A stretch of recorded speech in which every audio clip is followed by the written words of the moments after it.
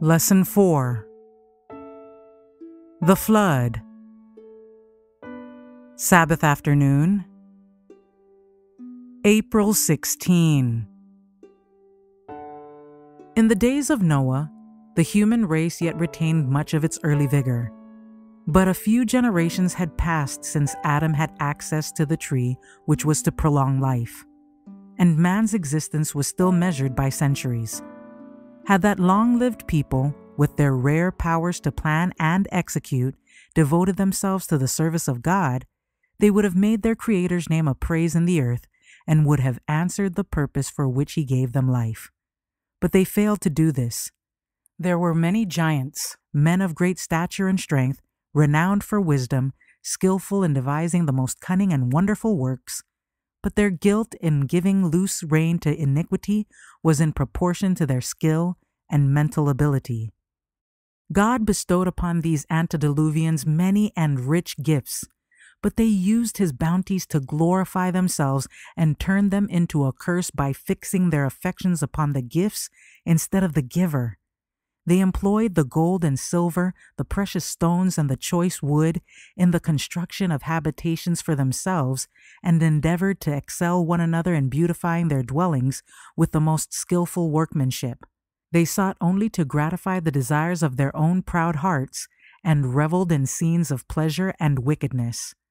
Not desiring to retain God in their knowledge, they soon came to deny His existence. They adored nature in place of the God of nature. They glorified human genius, worshipped the works of their own hands, and taught their children to bow down to graven images. Patriarchs and Prophets, pages 90 and 91. Of the antediluvians we read, God saw that the wickedness of man was great in the earth, and that every imagination of the thoughts of his heart was only evil continually. And God said unto Noah, The end of all flesh is come before me, for the earth is filled with violence through them. And behold, I will destroy them with the earth. Genesis chapter 6, verses 5 and 13. God warned the inhabitants of the old world of what He purposed to do in cleansing the earth of its impurity, but they laughed to scorn what they regarded as a superstitious prediction. They mocked at Noah's warning of a coming flood. When Christ was upon the earth, He gave warning of what was coming upon Jerusalem because the people had rejected truth, despising the messages that God had sent. But His warning was unheeded. The Lord has sent us, by His ambassadors, messages of warning, declaring that the end of all things is at hand. Some will listen to these warnings, but by the vast majority, they will be disregarded. Thus will it be when Christ comes. Farmers, merchants, lawyers, tradesmen will be wholly engrossed in business, and upon them the day of the Lord will come as a snare. In Heavenly Places, page 343.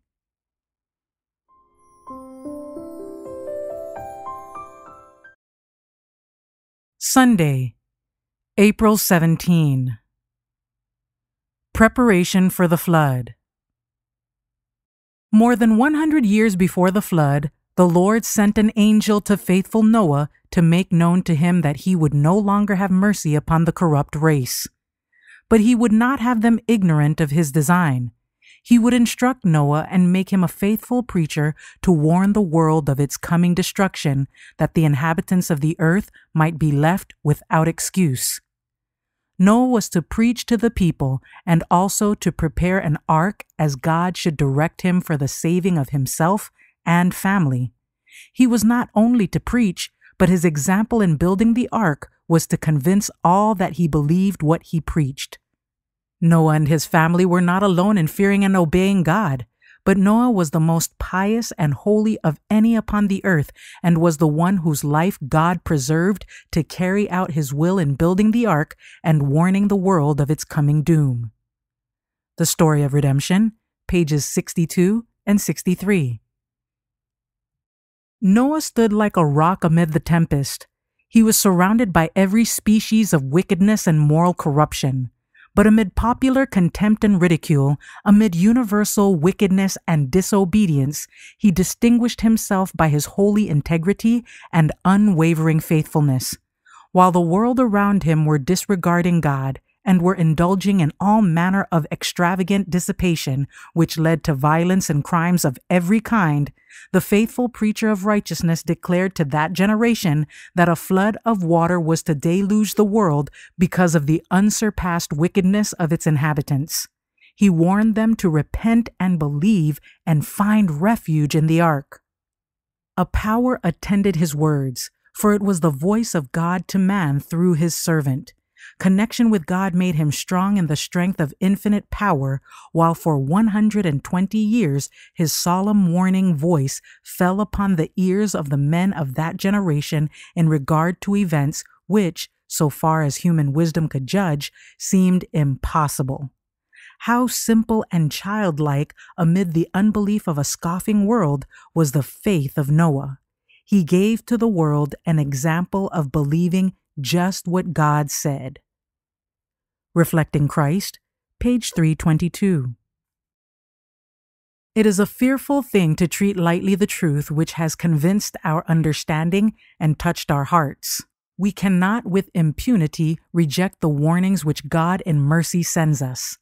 A message was sent from heaven to the world in Noah's day, and the salvation of men depended upon the manner in which they treated that message. Because they rejected the warning, the Spirit of God was withdrawn from the sinful race, and they perished in the waters of the flood. Looking down to the last days, the same infinite power declares, concerning those who received not the love of the truth, that they might be saved, "For this cause God shall send them strong delusion, that they should believe a lie, that they all might be damned who believed not the truth, but had pleasure in unrighteousness." As they reject the teachings of his word, God withdraws his Spirit and leaves them to the deceptions which they love. Early Writings, page 45.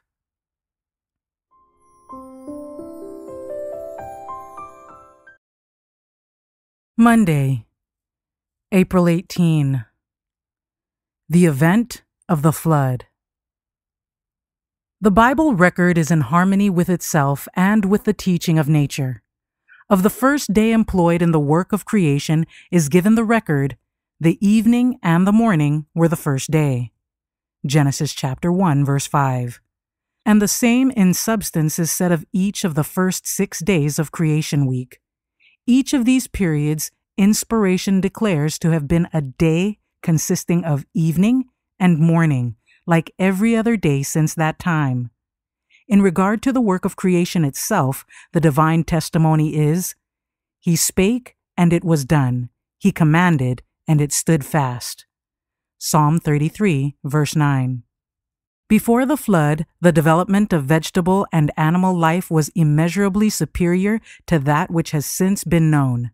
At the flood, the surface of the earth was broken up, marked changes took place, and in the reformation of the earth's crust were preserved many evidences of the life previously existing.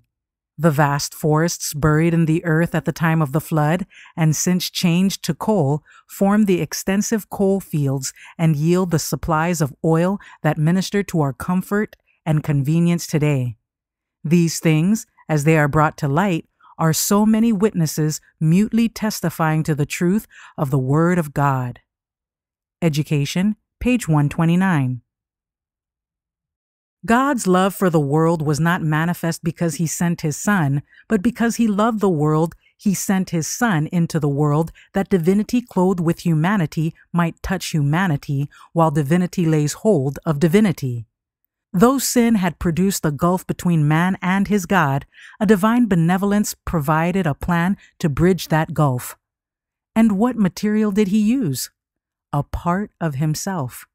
The brightness of the Father's glory came to a world all seared and marred with the curse, and in his own divine character, in his own divine body, bridged the gulf.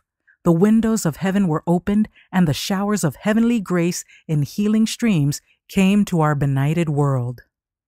Our High Calling, page 12. There is need that much time be spent in secret prayer. in close communion with God. Thus only can victories be won. Eternal vigilance is the price of safety. The Lord's covenant is with his saints. Everyone is to discern his weak points of character and guard against them with vigor. Those who have been buried with Christ in baptism and been raised in the likeness of his resurrection have pledged themselves to live in newness of life. If ye then be risen with Christ, seek those things which are above, where Christ sitteth on the right hand of God. Set your affection on things above, not on things on the earth. For ye are dead, and your life is hid with Christ in God. When Christ, who is our life, shall appear, then shall ye also appear with him in glory. Colossians chapter 3, verses 1-4. Counsels to Parents, Teachers, and Students, page 258.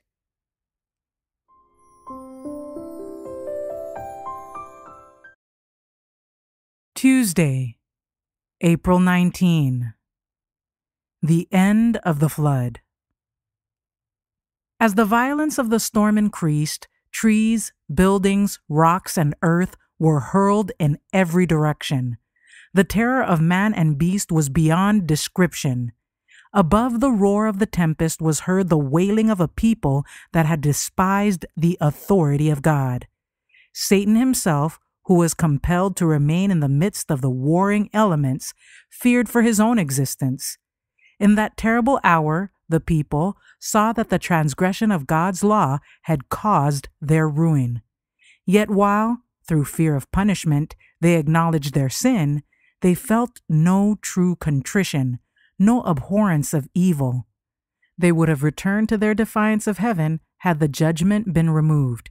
So when God's judgment shall fall upon the earth before it's deluged by fire, the impenitent will know just where and what their sin is, the despising of his holy law. Yet they will have no more true repentance than did the old world sinners. Love, no less than justice, demanded that God's judgment should put a check on sin. The avenging waters swept over the last retreat, and the despisers of God perished in the black depths.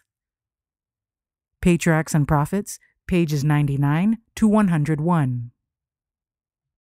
The waters had been 15 cubits above the highest mountains. The Lord remembered Noah, and as the waters decreased, he caused the ark to rest upon the top of a cluster of mountains which God in his power had preserved and made them to stand fast all through that violent storm. These mountains were but a little distance apart, and the ark moved about and rested upon one, then another of these mountains, and was no more driven upon the boundless ocean. This gave great relief to Noah and all within the ark. As the mountains and hills appeared, they were in a broken, rough condition, and all around them appeared like a sea of roiled water or soft mud. Spiritual Gifts, Volume 3, page 77. By faith, Noah, being warned of God of things not seen as yet, moved with fear, prepared an ark to the saving of his house, by the which he condemned the world and became heir of the righteousness which is by faith. Hebrews chapter 11, verse 7. While Noah was giving his warning message to the world, his works testified of his sincerity. It was thus that his faith was perfected and made evident. He gave the world an example of believing just what God says. All that he possessed, he invested in the ark. As he began to construct that immense boat on dry ground, multitudes came from every direction to see the strange sight and to hear the earnest, fervent words of the singular preacher. Every blow struck upon the ark was a witness to the people. Patriarchs and Prophets, page 95. Oh, how easy for us to forget God while he never forgets us. He visits us with his mercies every hour. Our High Calling, page 314.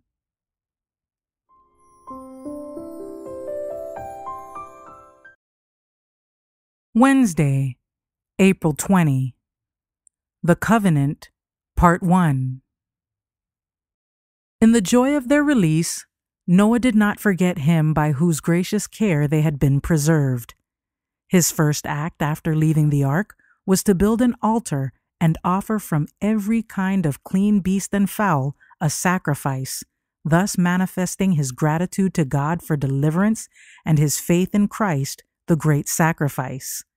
This offering was pleasing to the Lord, and a blessing resulted, not only to the patriarch and his family, but to all who should live upon the earth. The Lord smelled a sweet savor, and the Lord said in his heart, I will not again curse the ground any more for man's sake.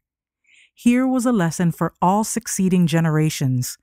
Noah had come forth upon a desolate earth, but before preparing a house for himself, he built an altar to God. His stock of cattle was small and had been preserved at great expense, yet he cheerfully gave a part to the Lord as an acknowledgement that all was his. Patriarchs and Prophets, pages 105 and 106. Adam and Eve, at their creation, had a knowledge of the law of God. They were acquainted with its claims upon them.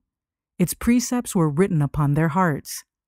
When man fell by transgression, the law was not changed, but a remedial system was established to bring him back to obedience.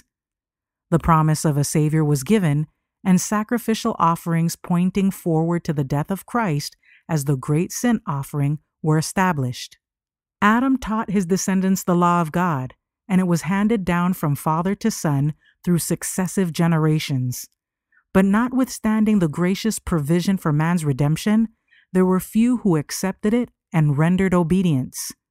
By transgression, the world became so vile that it was necessary to cleanse it by the flood from its corruption. The law was preserved by Noah and his family, and Noah taught his descendants the 10 Commandments. Patriarchs and Prophets, page 363.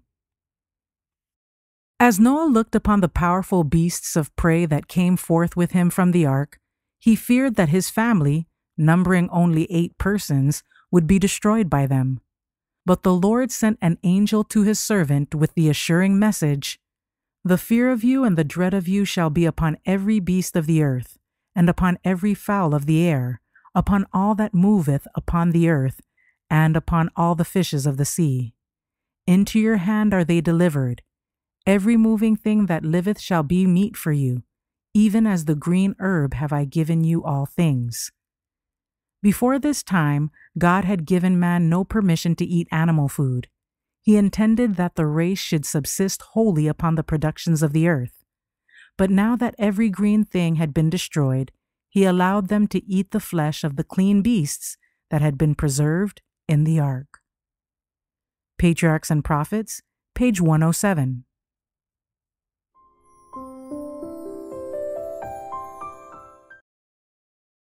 Thursday, April 21. The Covenant, Part 2. It is not because of inherent power that year by year the earth produces her bounties and continues her motion round the sun. The hand of God guides the planets and keeps them in position in their orderly march through the heavens. It is through His power that summer and winter, seed time and harvest, day and night follow each other in their regular succession. It is by His word that vegetation flourishes, that the leaves appear and the flowers bloom. Every good thing we have, each ray of sunshine and shower of rain, every morsel of food, every moment of life is a gift of love. While we were yet unloving and unlovely in character, hateful and hating one another, our Heavenly Father had mercy on us. After that the kindness and love of God, our Savior toward man appeared, not by works of righteousness which we have done, but according to His mercy He saved us.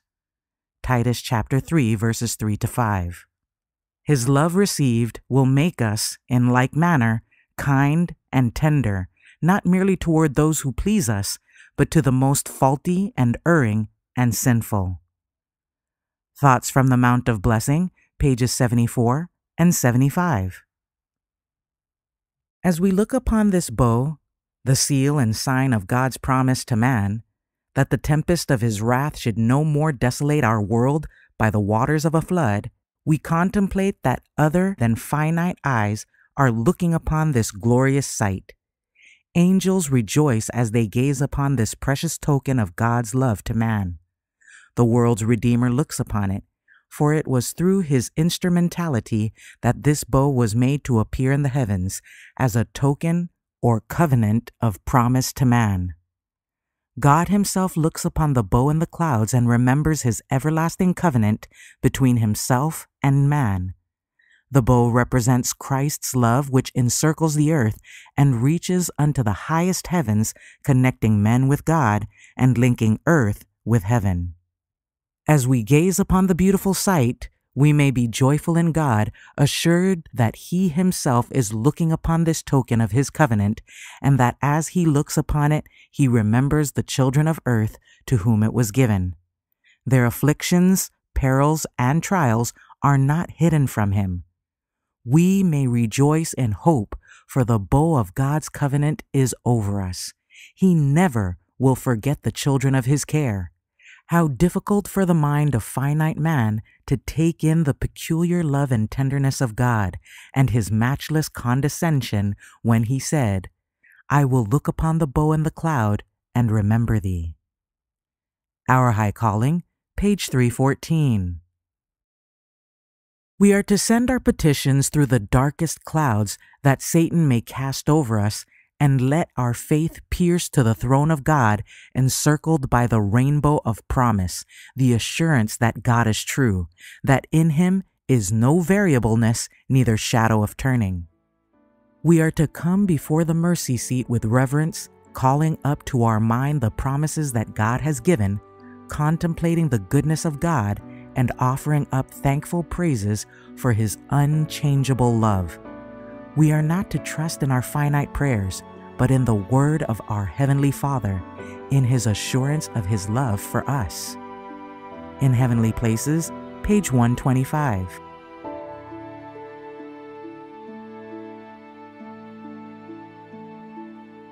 For further reading, Spiritual Gifts, Disguised Infidelity, Volume 3, pages 94 and 95, and The Upward Look, Time for Action, page 88.